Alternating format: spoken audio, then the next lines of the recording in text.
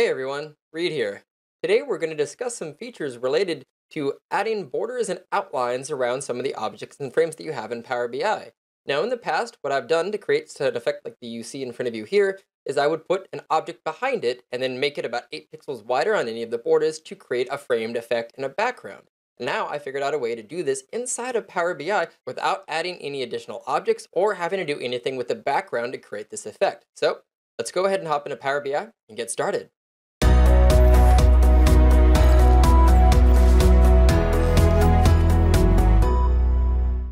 So let's start by exploring the previous method that I have used to create this. So I'm going to come up first to the view options up here and open up my selection pane.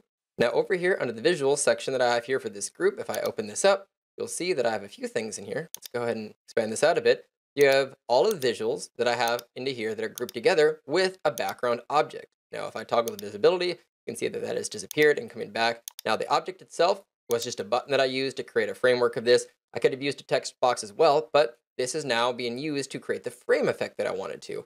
However, if we open up the performance analyzer, get rid of these other windows here for a second, and click start, and refresh the visuals, there is a little bit of time that is required to render the background here. And then notice that most of these are somewhere between 100 and 200. Now I want to avoid the need of having to add additional objects onto the page because that does, as 40 milliseconds, that starts to add up time. And I have a handful of these onto my page and I could look at like half a second of additional load time. So as much as possible, I just like to tune and fine tune these things. So let's go ahead and close out of this for now. I'm going to come to my group shadow page down here.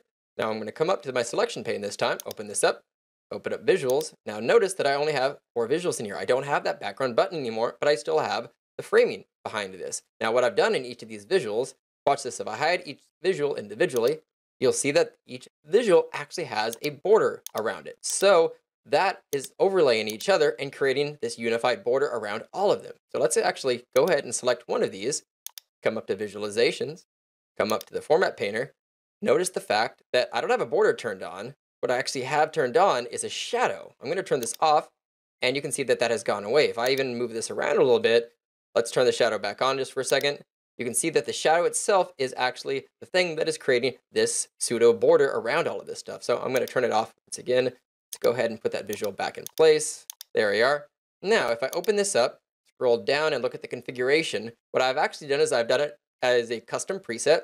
I have 8 pixels, which is a snap, and you know from my other videos that I like to keep things spaced by about 8 pixels, which is one snap, with the snap to grid up here is turned on, and then I turned the blur to 0, angle and distance and transparency all to 0, and just picked a color. And when you overlay these with every single visual in here, the colors overlap and then they provide that nice little border around it.